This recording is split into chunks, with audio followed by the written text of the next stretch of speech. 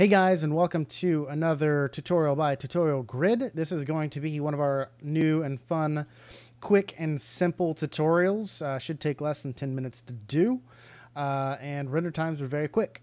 Right now we've got a cool looking our professional logo here for our Avid company, and we got a cool background. But first, why don't you go ahead and hit that cool subscribe button in your YouTube panel, as well as check us out on Facebook at facebook.com/avidproductions479. Also Twitter at twitter.com/tutorialgrid. And for this tutorial, you're going to want to possibly download our free sample download at avidproductions479.com/light-artifacts. So you'll want to get that. We've got some cool free light overlays, which can be used in various effects and instances in your video footage. Cool. This is also brought to you in part by SiteGround. Get your awesome web hosting needs at siteground.com. Link into the description below. If you're looking for a new portfolio or just needing a website, they do awesome stuff with WordPress or Joomla and all that awesome fancy stuff. So make sure to check those guys out, get their services. Anyway, so we are here in After Effects. So what we're going to be doing is this.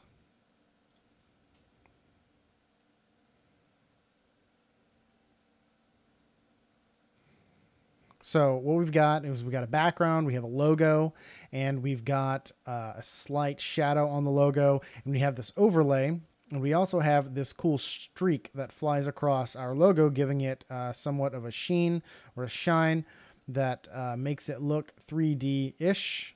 We also have this cool thing that overlays it, which is cool.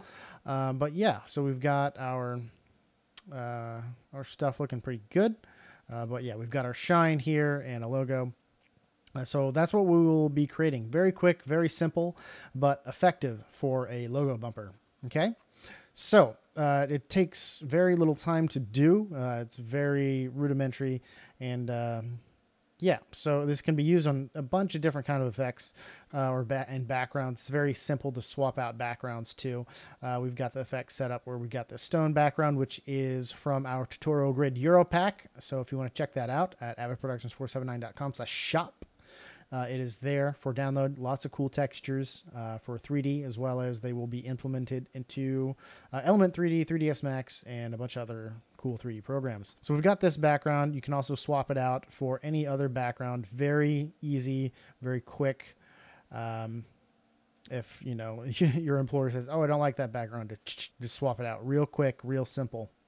Okay, so first, let's go ahead and go create a new composition. So we'll hit Composition, New Comp, and we'll just call this Comp 2 or Quick and Simple. 1920 by 1080, 23.976. I'm going to do a duration of 10 seconds and hit OK. And now we've got something completely blank.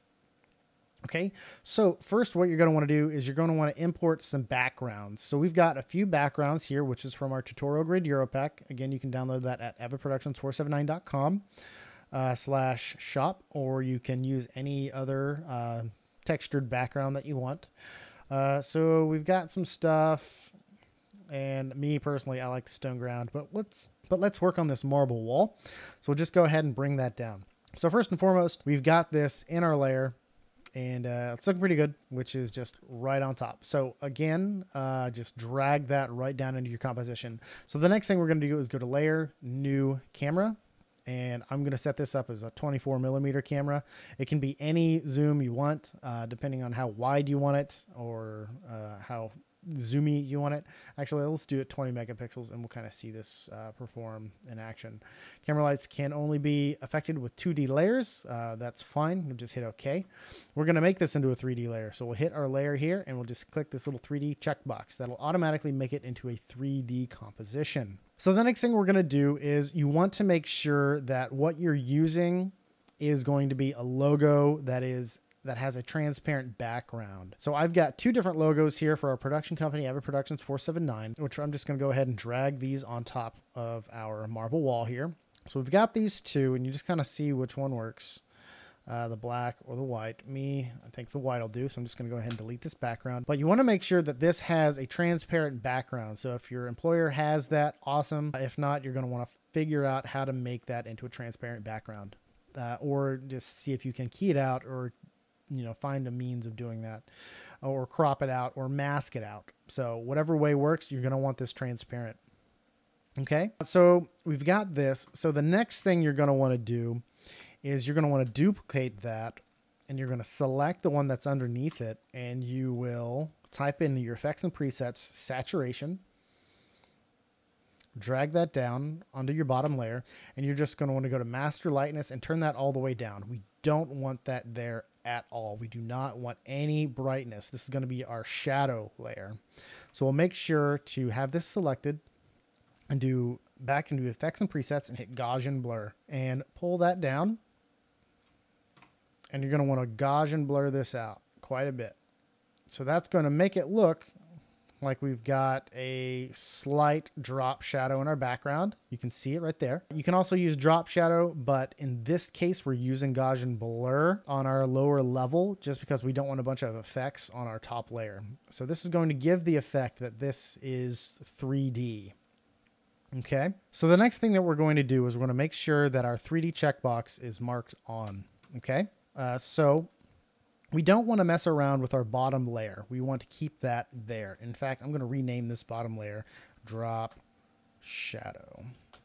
Okay, so the next thing we do is we're going to hit our top layer here, and we'll hit P for position, and we're going to move this up. You can either use the slider down here or the numbers down here, or you can use this and you just slide that up just ever so slightly. And that's going to give the depth of 3D, as if this is a little bit closer to the camera than our background and our shadow. So the shadow is directly on our background like it should, and our front layer here is directly above us. Okay, cool. Now that we have that done, the next thing we're going to do is make this look a little bit more 3D. Now, depending on what your logo look like, this will look quite a bit different depending on how your logo looks. Okay, so mine's very white, so mine might not show up as good as somebody else's logo. So what we're going to type in here in our effects and presets is going to be CC light. Okay, and that's going to bring up in your generate tab CC light sweep. And you'll bring that down and put that on top of your logo here. Okay, now what that does is it just gives a slight looking intensity of light on the rim of your layer. Now, if you see, it also gives a slight rim light as well as a little bit of 3D depth, as if this had a bevel. So that's going to add to the effect that this is a 3D object. Okay, so I'm just going to mess with the settings of this. I'm going to change maybe the sweep intensity up a little bit, and since this is very light gray, I'm not going to need to mess around with this a little bit, but I know whenever I use this before, I would use it up a lot to give it that really shiny metallic look. So I'm going to keep it about right there. You can also change the edge intensity, which the edge intensity is going to go around your beveled opaque objects. So whether it is a mask or whether it is a PNG layer, it's going to find where there is no pixels or transparent pixels. It's going to find those and bevel those based around where this sweep is. So that's pretty cool. And you can also change the edge thickness, but I'm going to keep mine here since my layer isn't very big and I don't want a whole lot of edge thickness on this. Okay, so the next thing we're going to do is we're going to change the center of this. So I want this to sweep. Okay, so I'm going to change where my start point is, which is going to be about right here. You can kind of move this slider, which you can see there's a lot of different little things going on in this, and you can see how it's moving around. So I'm going to start mine at about right here.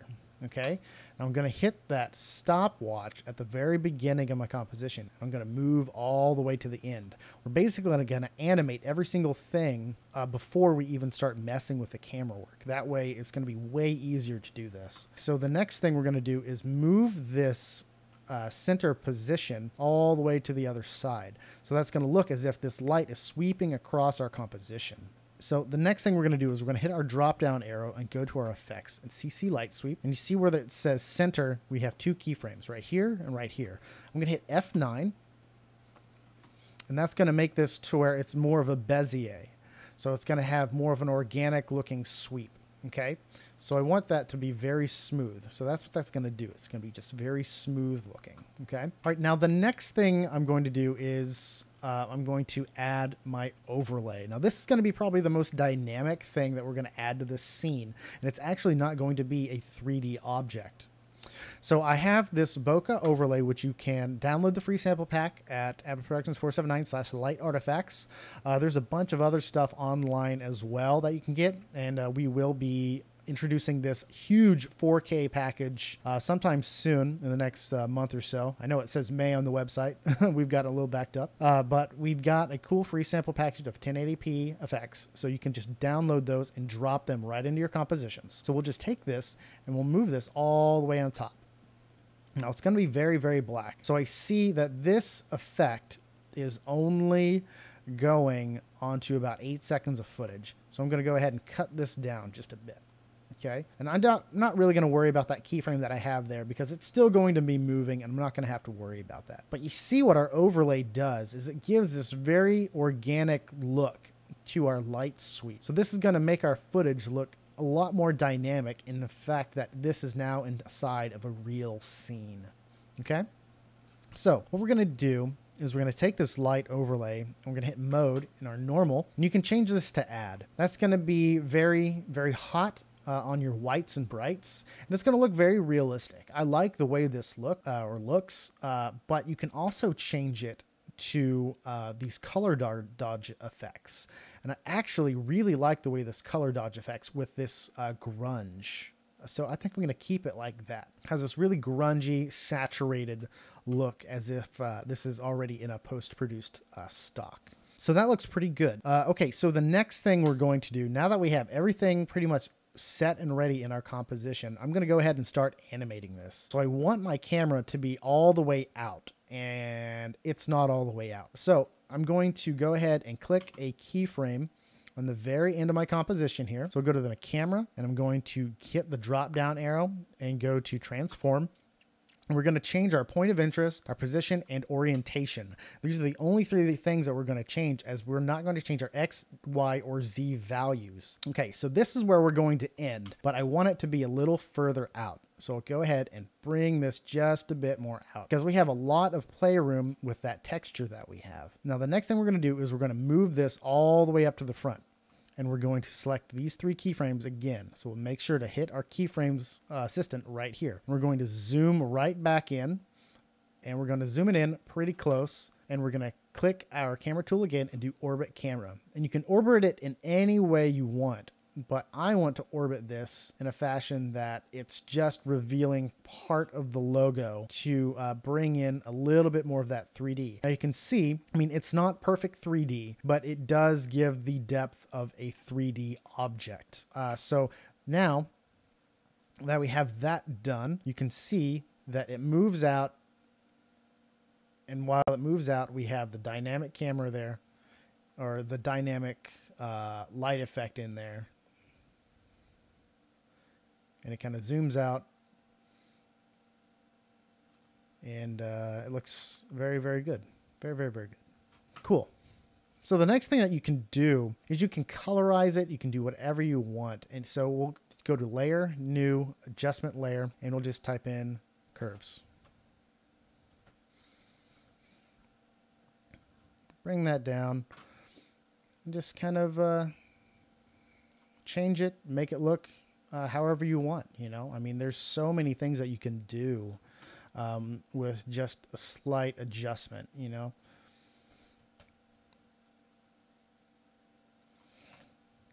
Just bring in a little bit more color, make it a little bit more grungy. It's looking pretty good.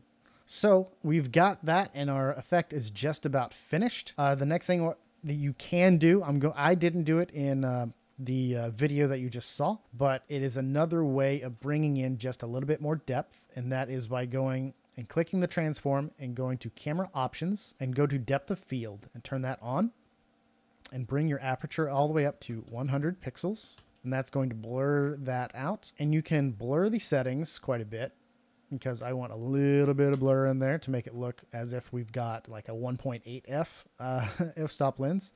I'm going to change this to octagon just to give it a little bit more of that realistic depth there. And the next thing I'm going to do is I'm going to go to my focus distance. I'm just going to make this to where the focal distance is very close to my camera, because I want it to be as if the camera is moving, or the depth of field is going to be moving with the logo. So I'll go ahead and hit our keyframe assistant there, and you can see that our depth is right here. So we'll hit our keyframe assistant at the very beginning, as I did not. So I got the keyframe assistant right there, and we'll move all the way down to the end here. And you'll just use that focus distance to push back into the background to where your logo is back in focus. Cool, and we'll just go ahead and play this back.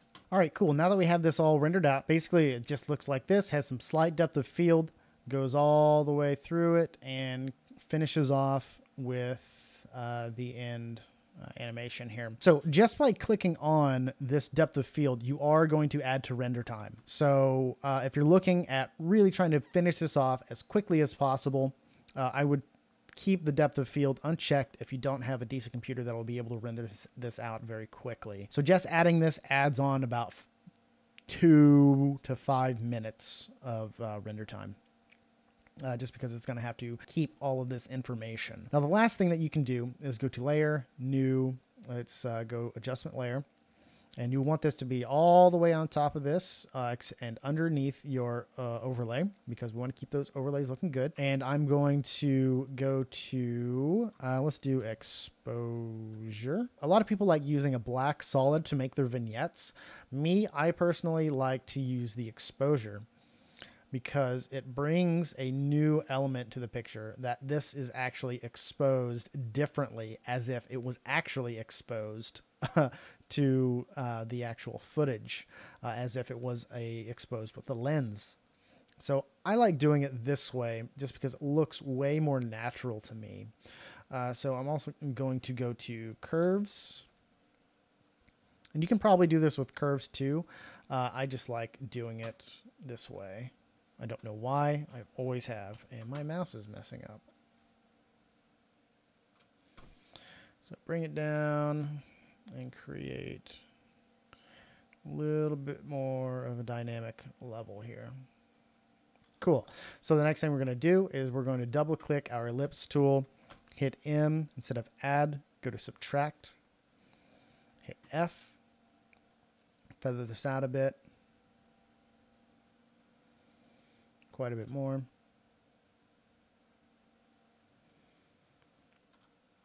And that is that. We've got our logo looking good.